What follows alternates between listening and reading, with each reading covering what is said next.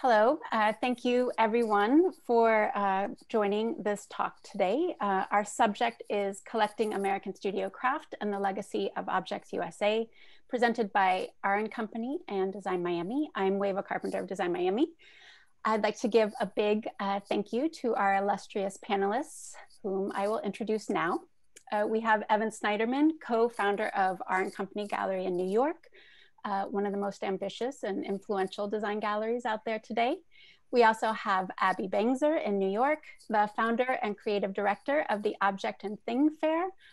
She is also one of the curators of Objects USA, along with Glenn Adamson, James Zemetis, and Evan Snyderman.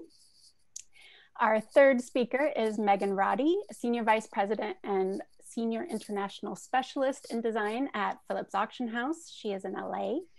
She was notably one of the curators of the exhibition, The Good Making of Good Things, Craft Horizons Magazine, 1941 to 1979, which traveled to multiple museums between 2017 and 2019. Our talk today will begin with an overview of the Objects USA exhibition, followed by a conversation about the market for collectible craft in America, how it's evolved over time and which factors have impacted its trajectory. And we will end with a Q&A at the end, so please feel free to write your questions into the chat box. So without further ado, I will turn it over to Evan to begin telling us about the wonderful Objects USA exhibition. Thank you so much for that nice introduction. I'm gonna share my screen. Here we go. Can everyone see that? Okay. Welcome, everyone, and thank you. This is a great talk and something that we're very excited to share with everyone. It's a subject matter that we have been passionately, promoting and building interest in for, I think, the entire life of our gallery. The idea of craft and design coming together. There's been a real synergy in the recent past, I think, where all of these things are starting to happen, where the fine arts and craft and design are all coming together, converging in an incredible way that makes a lot of sense. And I'm going to give you first a quick overview of Objects USA, because it's an exhibition that does take some explaining. The original exhibition, which was organized by a man named Lee Nordness, and with the help of the curator, Paul Smith, who was then the head curator of the American Craft Museum, which is now the Mad Museum.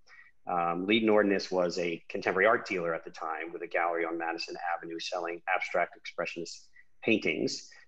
Together, the two of them organized this very ambitious, which Wava, you mentioned that exhibition with over 300 artists working in traditional fields of craft, but in non-traditional ways.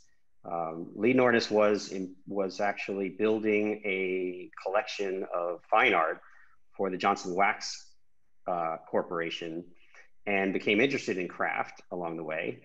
And in that, he decided that this would be a great opportunity because there was, at this time, we're talking, 1969 was when this original Objects USA exhibition was organized.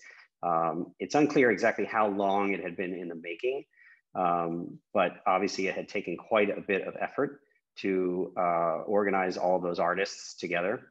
And the Johnson Wax Foundation or company had commissioned him essentially to build this exhibition, sponsoring the entire show, producing the exhibition, which was opened first at the Smithsonian in DC, which is now the Racine Art Museum. And then it traveled to, sorry, not the Racine, the name of that museum, but right, sorry. The show traveled to 33 museums around the country. And then it went to Europe and then on to Japan. So one of the most influential shows of the time, clearly. And with our exhibition, we also felt it was important to include 50 of those original artists and pair them alongside 50 contemporary artists. This was, so 100 artists included in our contemporary version of Objects USA. And really with the intention to, again, show the world how this idea of the handmade object has kind of come full circle.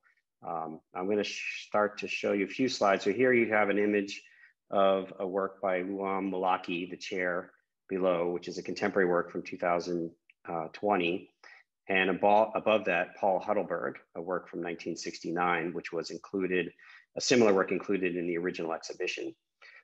What we wanted to do was we couldn't show the original works from that exhibition in 1969 because all those works actually were in the end donated to the institutions that this exhibition traveled to, primarily the American Craft Museum, getting the bulk of those donations, and the Racine at the other end, which is where the Johnson Wax Foundation is housed. So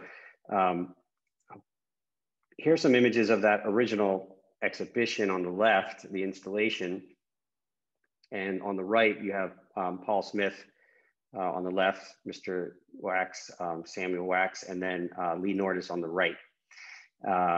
So this exhibition, was with all of the objects included some of the most famous artists of the time, which is also something to really take note of, was the number of artists, but also it's interesting to see how many of the artists' careers after this show really exploded. And you had from the most famous artists of the time, people like Sheila Hicks, people like Wendell Castle, J.B. Blunk, Ron Nagel, Peter Volkus, and well-established artisans shown next to people that you'd never heard of.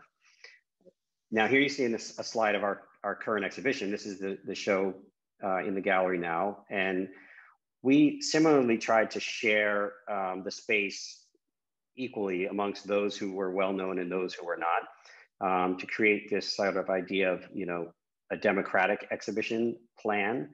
And the whole purpose of the show is in the end to break down the hierarchies of the difference between, the famous or the not famous, or the fine artist or the crafts artist.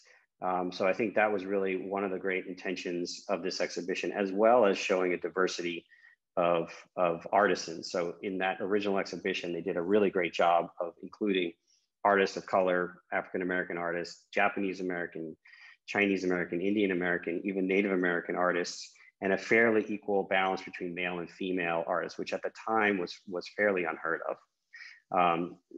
In our contemporary show, of course, we tried to follow those same parameters. In this slide, you have Serban Ionescu on the left, Woody Deafeo with a small vessel on a blue stand on the right, Roberto Lugo all the way in the back, self-portrait, and Anders Ruwald, large ceramic sculpture pictured there. We're going to show just a few slides of some highlights from the show. Ka Kwang Hui was in the original exhibition. This is a work that's in the show from 1966. Kwa Kwang Hui was an artist who was doing sort of pop art in ceramics at the time, not so well known, but his work is extraordinary. And unfortunately, there's not as much of it out there as I would love, but hopefully we'll find more in the future. And we like to show in the exhibition, you'll see if you do get to visit the gallery, we paired him next to this artist, Ji Ha Moon, who's a contemporary artist out of Atlanta. And her work was, as you can see in these vessels, very influenced by Roy Lichtenstein. And Ka Kwang Hui actually was the ceramicist who made the ceramics for Roy Lichtenstein in the 1960s.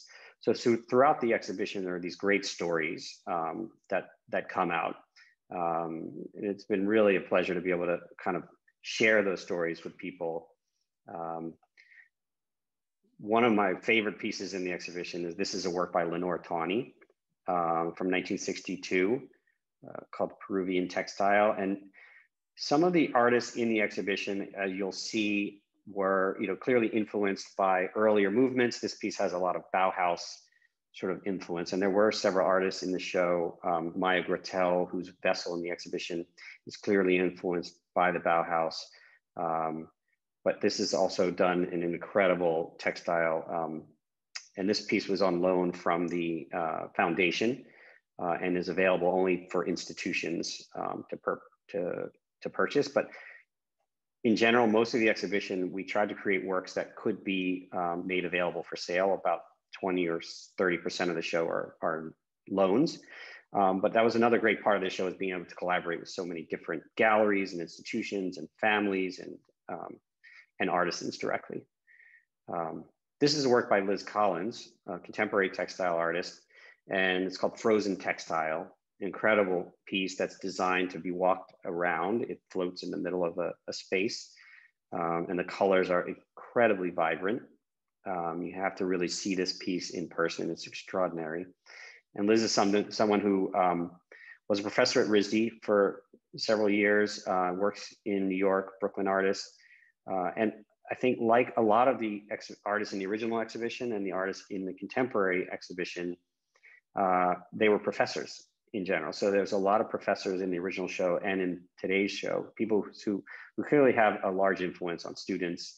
And I like to think about this almost as if it's bigger than a trend, and it's more of a movement. It started in the 60s and it's continuing today. The idea of the handmade object. This is Richard Marcus. Again, another artist that I think most people in the design realm have really never heard of. But Richard Marcus was one of the most influential glassmakers of the 60s. He's still alive today. And in this slide, you see these two works are from 1967, 1968. Richard Marcus was given a Fulbright scholarship in 1967 that brought him to Murano, to the island of Murano. And he was the first person allowed inside the Vanini factory and to work on the Vanini floor. And what that did is it opened the doors to the entire world learning the Venetian techniques, which had been kept secret for hundreds of years, since Roman times. So in this slide, you see this work on the left, which is essentially a acid pill made in the shape of, in the design of a flag. And this piece really came to represent a lot of what the exhibition was about, the Objects USA, the idea of celebrating America for something that maybe that was the positive thing that happened here, which didn't happen in other cultures. The idea of the craft artist working as both the maker and the designer of the object, something maybe we'll talk more about as we go further on. This is another work from Richard Marcus, which is extraordinary. This is made with Marini, which are the little tiny glass pieces that are made through cane and then reapplied to the surface. It's tiny, it's only about 3.5 inches tall, which you can't tell in this slide, but it's just an extraordinary jewel of a work from 1967. This was, in fact, the first work he made at Vanini, this particular piece. Another one of my favorites is Art Smith. Art Smith was a jeweler who had a studio in Greenwich Village through the 1940s, 50s, 60s. Has had a bit of a sort of renaissance in the last 10 years, I'd say. People like Mark McDonald have done a terrific job of getting people to know Art Smith's work. He had a big show at the Brooklyn Museum of Art several years ago. But I'm a huge fan of Art Smith's, and his work, is comparable to any of the great jewelers of the time. Like you can see a lot of Calder and Bertoia in his work, yet I think the work is still very, very attainable, which is something that people, it's an incredible body of work. I think on the left-hand side is this beautiful cuff, and on the right is what's called the Vogue, or the half necklace. Sorry, I think it's called the Vogue cuff, maybe, or the jazz cuff. But a lot of influence from jazz culture, from culture of that time, and just beautiful, beautiful work. And he was really an outspoken proponent of the African American artist, and took beautiful photographs of these gorgeous models wearing his jewelry. Another artist contemporary artist, Woody DeFeo, who is in the exhibition, from Oakland, California. I think Woody is someone that is a really important person working in ceramics today, someone who comes from the area where there was a group of artists in San Francisco called the Funk Artists who were working in ceramics, people like Robert Arneson, Richard Shaw, Ron Nagel. Woody is kind of the contemporary coming out of that culture of this idea of sort of almost surrealist pop ceramics. I think Abby, who was the artist, one who brought Woody into the show, might want to say more about Woody, but he's a great influential person and a young artist who's doing great things. Sure, absolutely. Thank you, Evan. Yeah, Woody's just 30 years old, and I think he's already made a tremendous impact in both this exhibition and the contemporary art world from sort of a wider perspective. He trained at California College of the Arts. So as Evan said, he was picking up on the funk artists that came before him and even some of the street artists like Barry McGee. And I think what's interesting when you look at his work, he's primarily working in ceramics, ceramic with glaze, some full room installations. But he's being received, he's one of these artists who are sort of between worlds in a way, where he had a show at Karma in New York in 2019. Jessica Silverman, a contemporary art gallery in San Francisco, represents him and consigned this work to the exhibition. So as we think about, I know this conversation is a sort of market and collecting conversation. This is an example of an artist who's certainly blurring those boundaries that we so often create. Yeah, and I think that's a really important point, that many of the artists in this exhibition are exactly in this crossover between these two worlds. And a lot of that comes from what's happened over the last 10 years in terms of the market, starting really with Design Miami and opening the door to the contemporary art collector, understanding and being able to see design in a different way. And that trend is continuing, where these lines are constantly blurring, and you have ceramics artists showing in fine art galleries, and you have the vice versa. It's all sort of happening now, where those traditional boundaries are starting to break down. Something that we've all been very much involved in that process, which is exciting to see it really coming to fruition. Ruth Duckworth is another artist who has an incredible influence. This work from 1970 is a large-scale porcelain wall sculpture. And Ruth, this piece is on loan from the foundation. Ruth's now represented by Salon 94. I think has an exhibition coming in the future of her work. This piece is from 1970. And again, very similar to the original work in that exhibition. So we were thrilled to have Ruth included in this exhibition as well. Another young artist, Katie Stout, who we represent here at Art & Company. This is one of her Fruit Lady sculptures. It's again, Katie has taken the idea of design and turned it on its head, making traditional, functional objects, but in very non-traditional ways. This Fruit Lady is made entirely out of ceramics, and stands almost 6 feet tall. And Wendell Castle, who we can't give a talk without mentioning, because I do give him a lot of credit in being one of these early people who really made that transition. This work was one of 2 made in 1967 in fiberglass. One was in the original exhibition. The one in our show is the second one from that series. But Wendell was one of those people who didn't want to follow the rules, and was actually the first person who Lee Nordness showed that wasn't a painter. Lee Nordness met Wendell Castle, and that's what got him interested in this idea of showing craft alongside his artworks, and looking at craft artists who were doing these kind of more abstract expressionist things with other medium.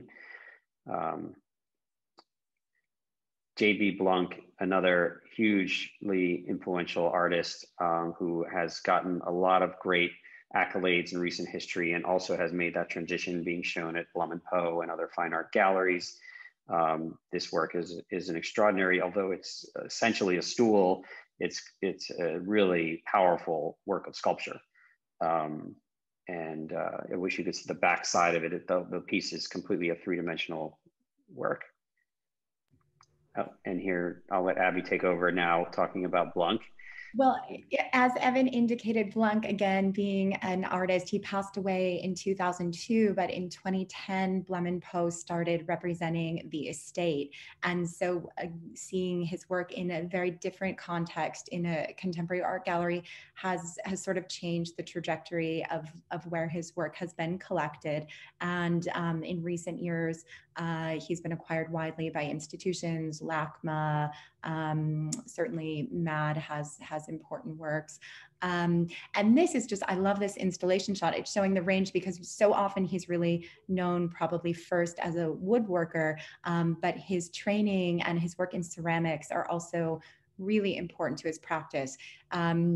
In the 50s, he was in Japan and just sort of by chance met Noguchi. And through some recommendations Noguchi made, he actually trained and really apprenticed under master ceramicists and took that knowledge back with him for where he then worked after building his personal home and studio in Marin in Northern California. But this is an installation view of a ceramic show of Blanc's work just from 2019 at Kate McGarry, a very contemporary gallery in East London. So again, just sort of showing the different context for his work today. Yeah, and another point too is see that this idea of a movement that happened here in the United States, this American studio movement, is starting to make its way to the rest of the world. It's not something that is uniquely American, but it's something that we really, I think, are just starting to understand the importance of it as a movement. And that's what hopefully this exhibition will help bring that, that forward. Yeah, the exhibition's just doing an incredible job. And I have to say, I'm privileged to be here at the gallery today and just walked past Green River's chair here. And it is just extraordinary, the sort of scale of it and the materiality. But this is two artists actually make up Green River Project, Aaron Agela and Ben Bloomstein. And in 2017, they decided to form their practice, Green River Project LLC. They both come out of the art world and their training is as contemporary artists. Ben, for a long time, worked for the artist Robert Gober, and Aaron worked for Nate Lohman. And they had their own practices and then decided to make furniture. They really wanted to make functional things. Today, the practice is furniture and also entire interiors. But so they don't have the training in woodworking or metalwork. It's a conceptual practice. They come up with the idea and then execute from there. This chair, Evan and I were chatting, you probably want to wear certain things if sitting on it, but it's pretty awesome to see. And they have just everything is handmade. They show the kind of joinery, the nails are visible, all of that. And then they really are about that idea they're putting forward. I think next. I love that about this chair. It has it's a large scale chair and it has the shape of sort of almost a traditional Art Deco kind of form, like a club chair, but then with this grass seat. And she mentioned that the joinery, it's actually just nailed together pieces of plywood. It's very raw. It has that, on purpose, like you meant to see that this is the way this is constructed. It's really a wonderful work.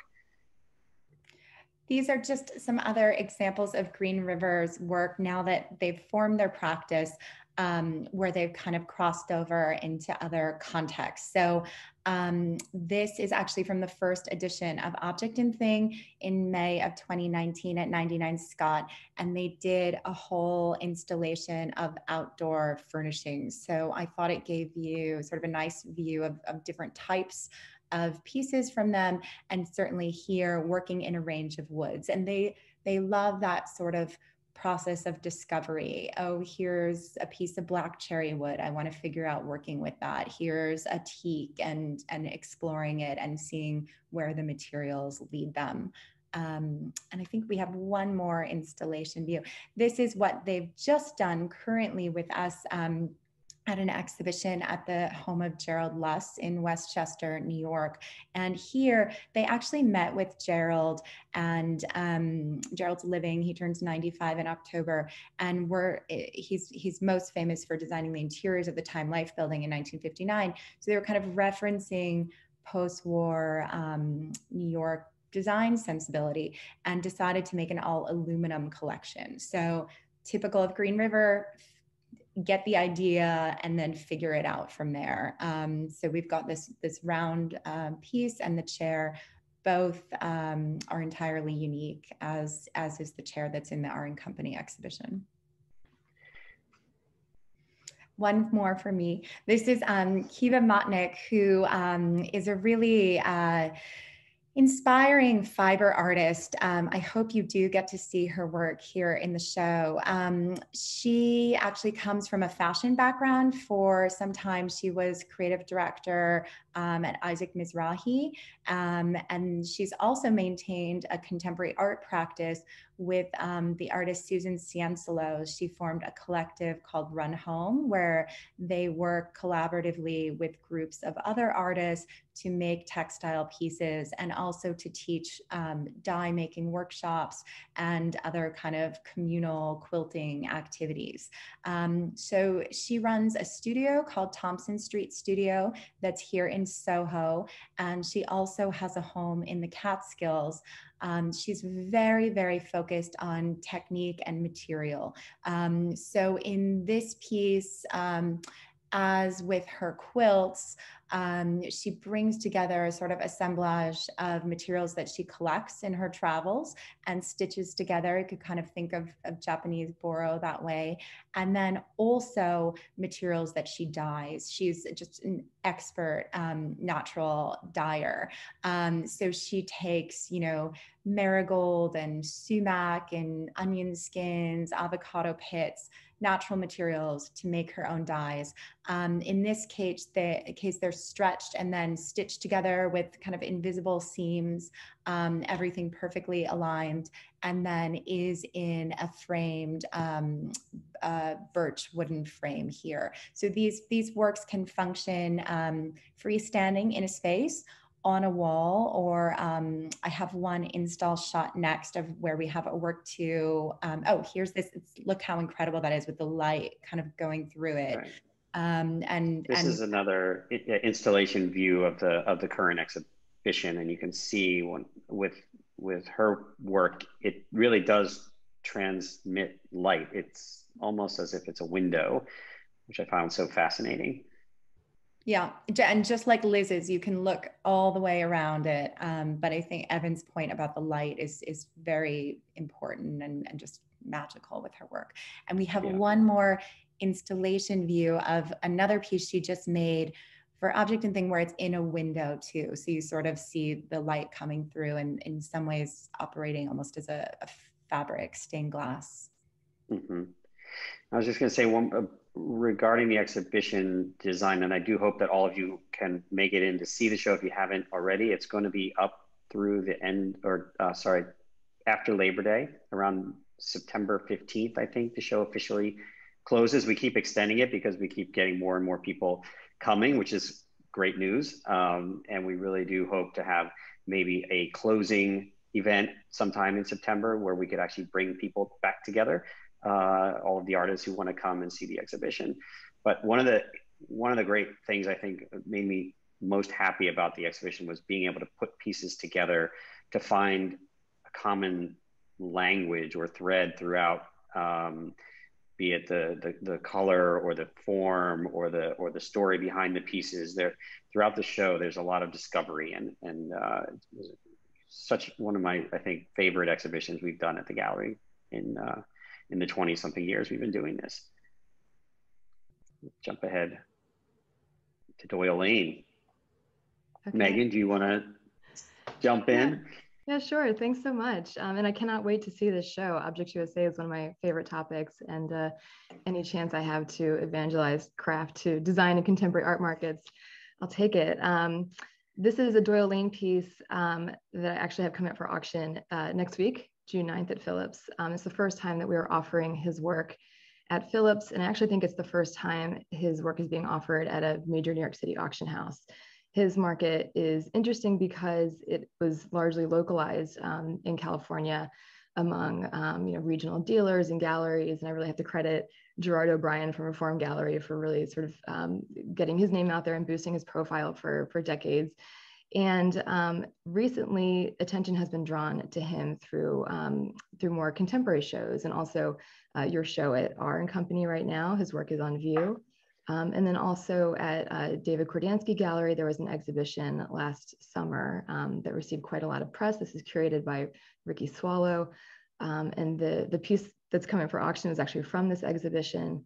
And this helped boost the profile. He had a great, Lane got a big article in the New York Times, which was excellent for him. And I think this sort of recent interest in his work is stemming from this revisiting of craft history and pulling out some of the other narratives that the canon hadn't really truly recognized until now.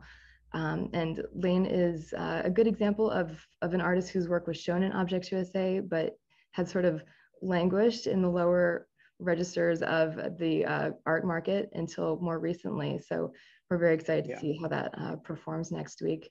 And our objective at auction, which is really the secondary market, with auction is just another part of the ecosystem of promoting craft. We're continuing the work that the galleries and museums and dealers have been doing. And craft is such a big area of the market that's full of opportunity. There's a lot of artists, as Evan was saying, that are ripe for rediscovery. It's a part of the market where women were really able to work. That's something that's interesting to me. And as we mine these new histories, which is happening all over the market and in the museums, we're seeing that there was a lot of space for women artists in craft. The price points, this is the perfect slide for this note, which is the price points can often be more approachable, not for this particular piece, but we're seeing there's a lot of work that's accessible within craft. There's a wealth of material. There's still discoveries being made of who these artists are. And the large collections of craft that have been amassed for decades still have not yet hit the market. So the work is still available. I included a couple of slides of works that are at the top end of the craft market. The Peter Volkus work in the previous slide is Black Valerius from 1958. And this is what we consider, I think, blue chip American craft. And this is, again, it's a prolific artist. Hundreds of works. This is he's someone who benefited from extensive exhibitions and publications covering his work.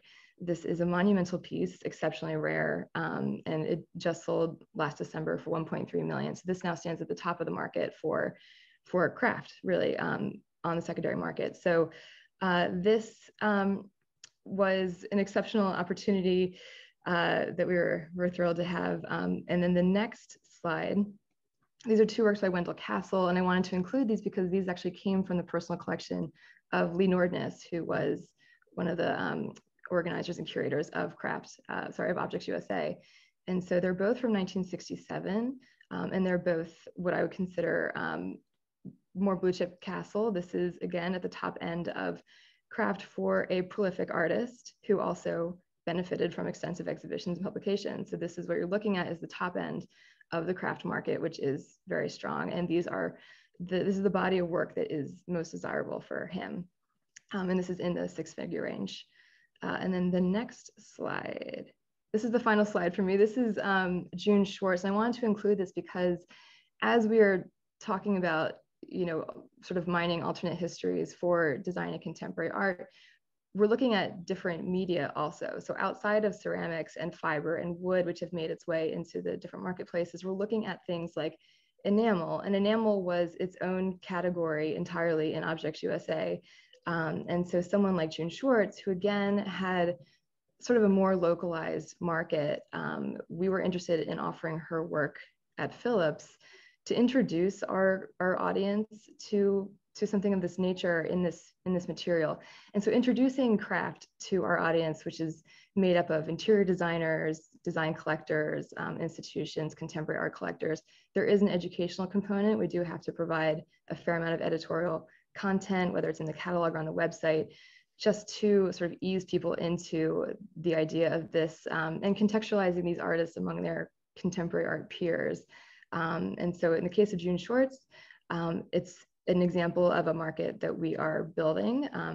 She's one of many artists that were interested in promoting and boosting her profile at auction. This is a work that I think the estimate was $2,000 to $3,000 and it sold for $10,000.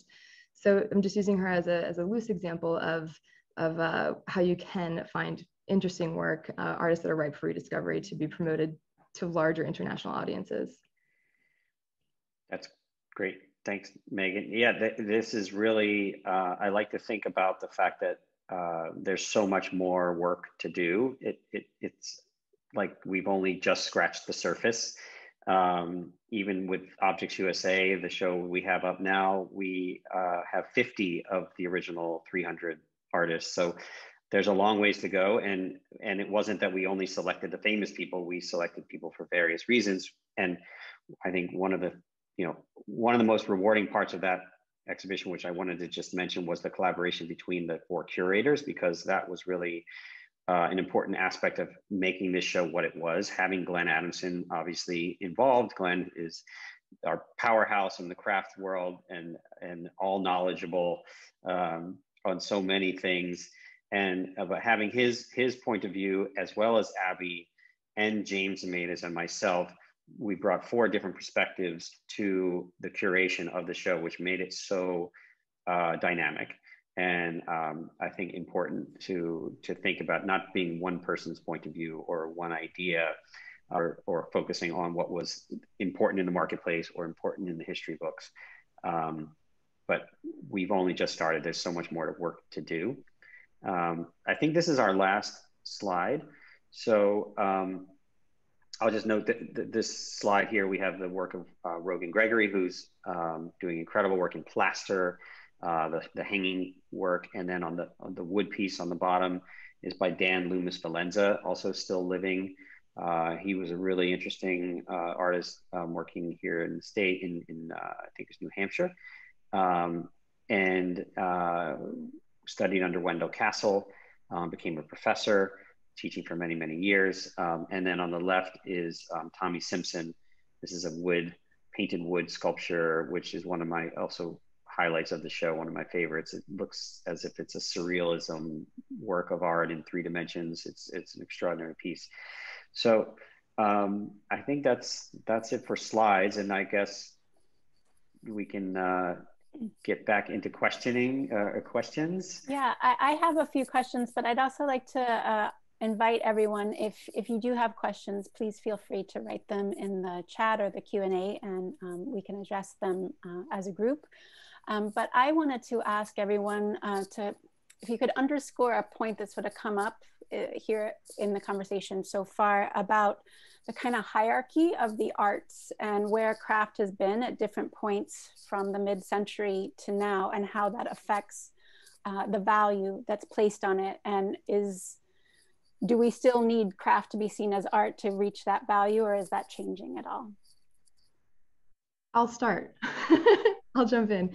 Craft has sort of largely been offered in decorative arts and design auctions for decades. And so I think there was this siloing of craft as various craft media, sort of like a lesser media than painting and sculpture. And so a lot of work, I think, has been done within the last 10 years even to promote craft artists within design auctions.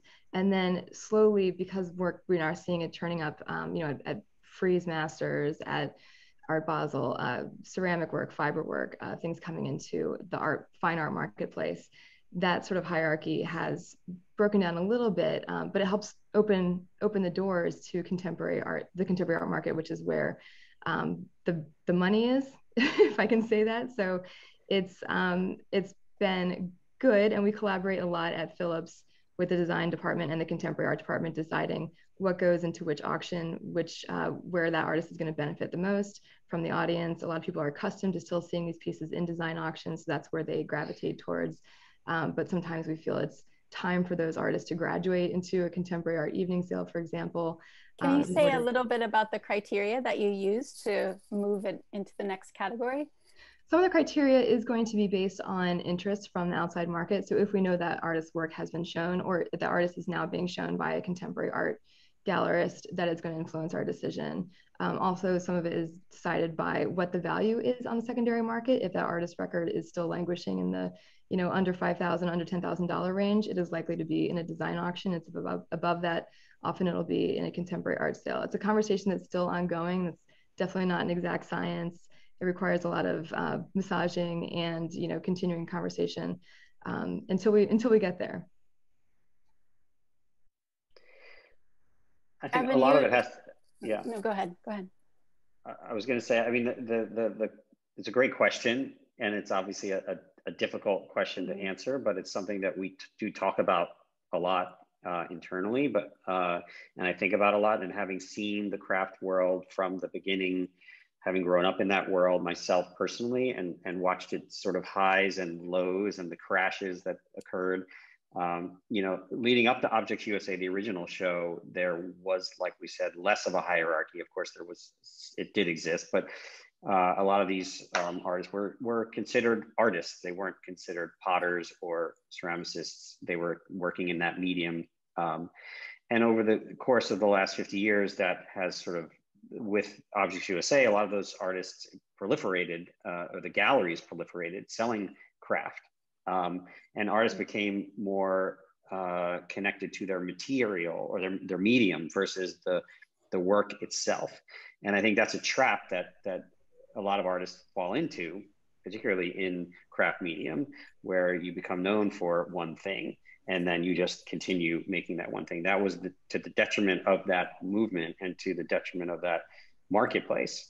And now I think what we have seen is that, as like any good marketplace, there's this sort of work that gets edited. There's an editing that's starting to occur where people are going through the history and finding the people who were maybe breaking those rules, that were standing out, and reinterpreting their work and representing their work. And it comes down to representation. Maybe it's the presentation of the work, the story behind the artists themselves, the personality of the artists themselves.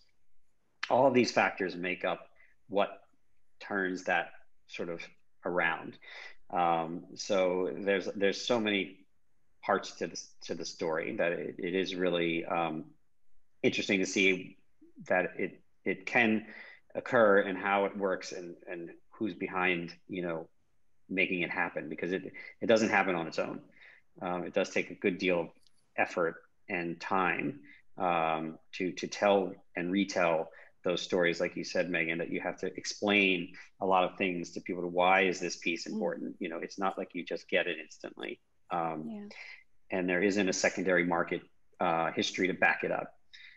So we're really at the beginning of something, I think, that's exciting. We're just at the start, even though this maybe has been happening for 10 years, let's say. It's really only at the start of where I think this can really go. Yeah. Yeah, I've always, I mean, I'm not the only one, I'm sure, but, craft medium and the handmade process sort of, it's a great channel or vessel, metaphorical vessel for identity, in a sense of like really telling a personal story.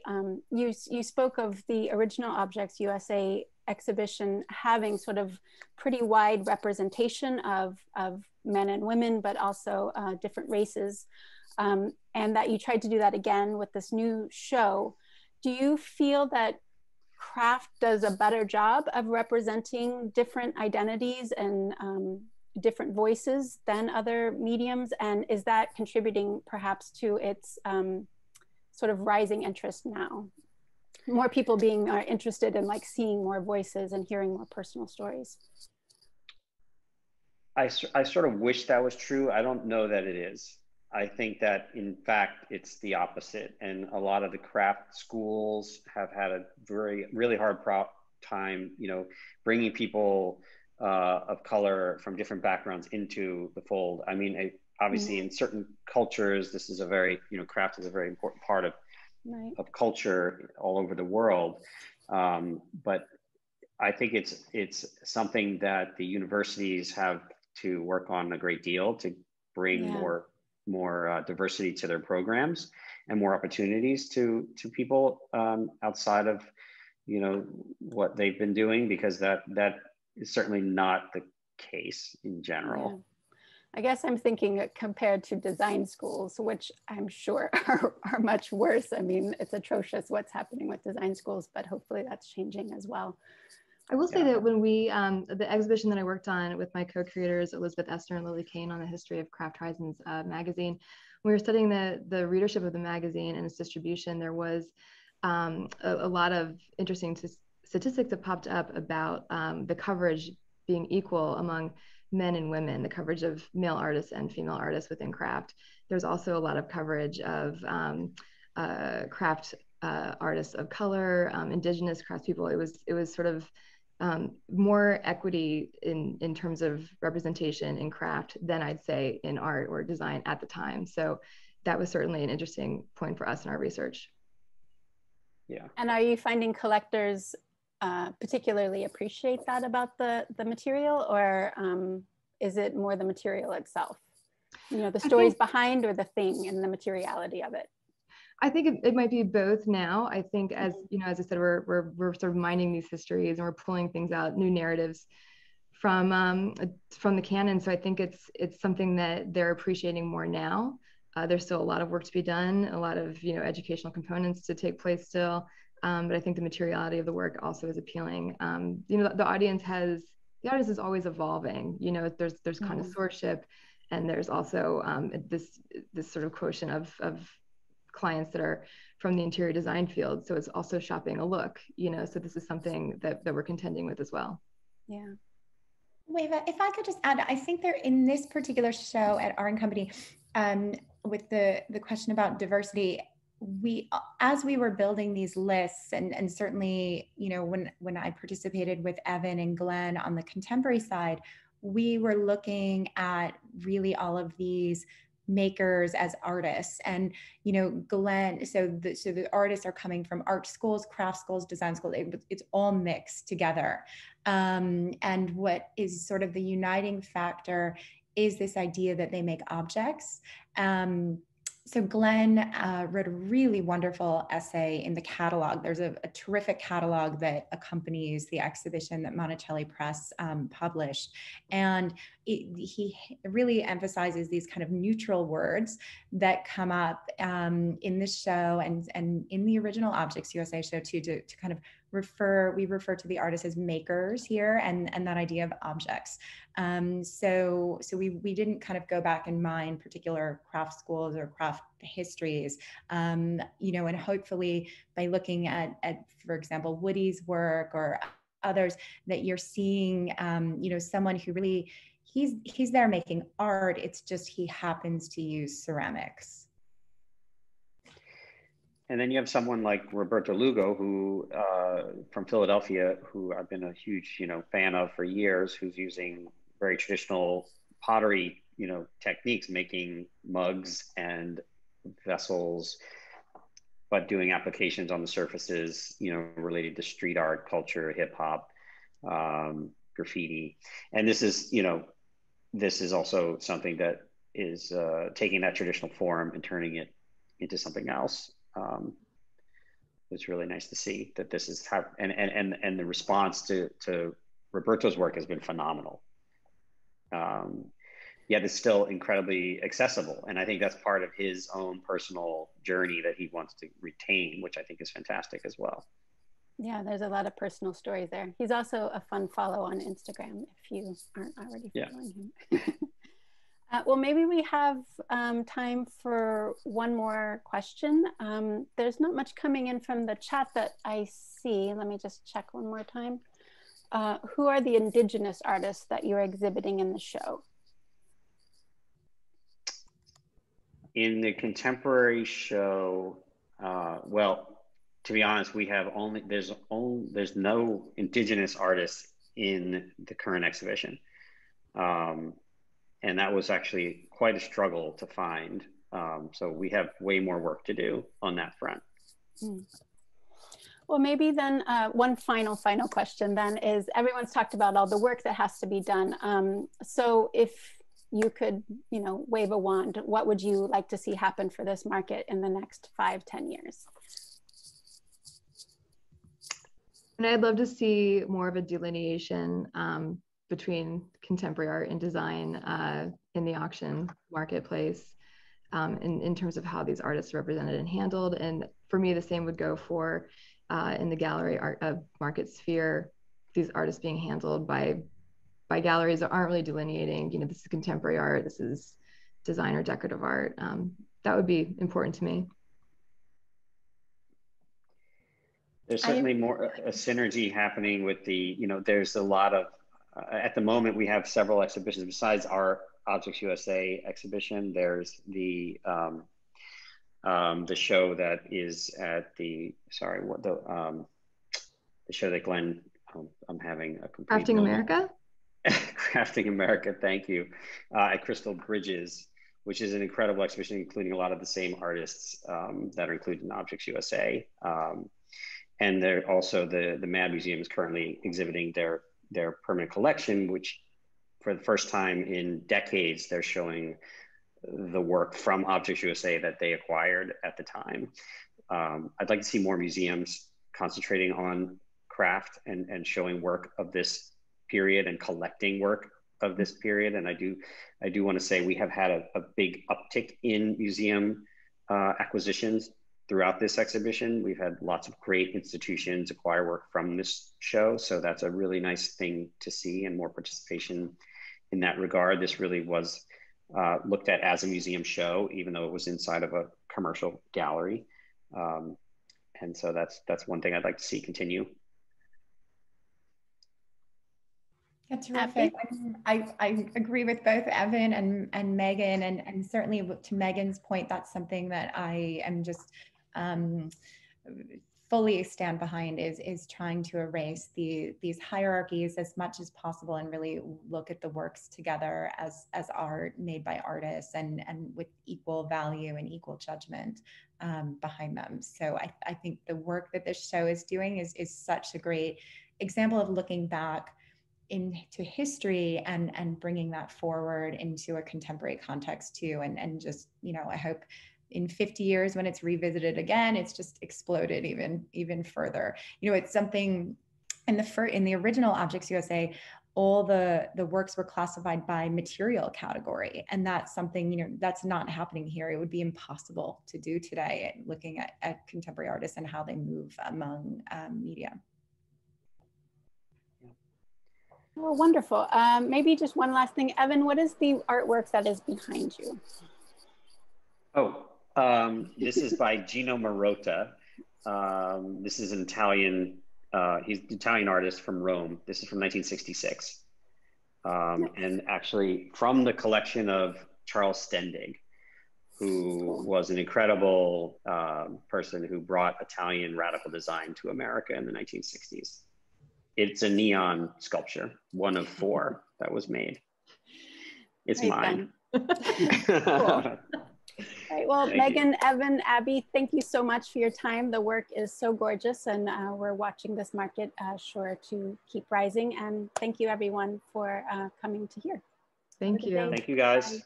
Thanks, Wava. Thanks. Bye. Bye.